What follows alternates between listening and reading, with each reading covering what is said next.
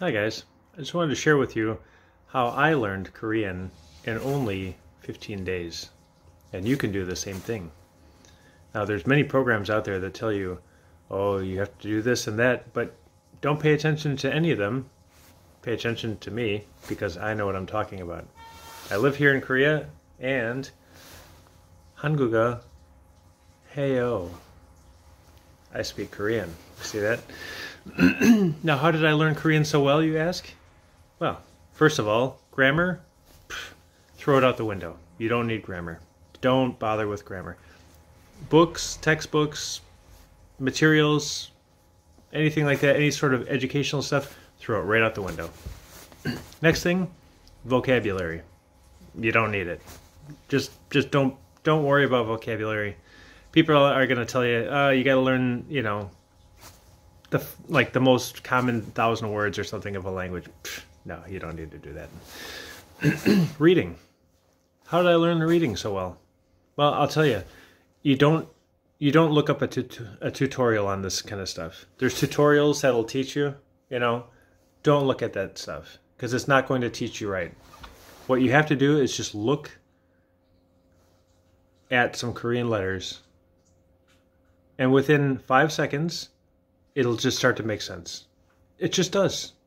Yeah, you just start reading it, and then it just makes sense. So what I did was I arrived in Korea. I turned on the TV and watched a drama.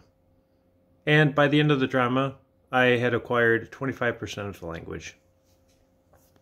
So then I went outside, and I just talked to people. And within, by the end of the day, I walked around a little bit. I asked, how do you do? In Korean, of course. And then, talked for 5 minutes. And then by that point, I had acquired 25% more of the language, And there's some stuff that you don't come across every day. So, but by the end of 2 weeks, for sure, you're going to have acquired 99% of the language. So, yeah. So forget programs, forget everything. Don't watch videos, don't get advice, don't take lessons, nothing like that. No. Grammar, don't even touch grammar. Oh my God, don't even touch it. It's totally pointless. You don't need to know anything, especially vocabulary. Like, what are people thinking when they say you need to learn vocabulary? I don't get it. But anyway, yeah, what I do is I arrive in a country, and then I just half an hour of TV, some conversations with local people, and then boom, I have the language. So I just kind of, every once in a while, I just travel to a different country, pick up the language. I don't ever need to think about it again. It's just there. And, basically, if you're not on the same level that I'm on, then you're a complete idiot. And you're doing everything wrong. What's your problem? What is your problem? What's wrong with you?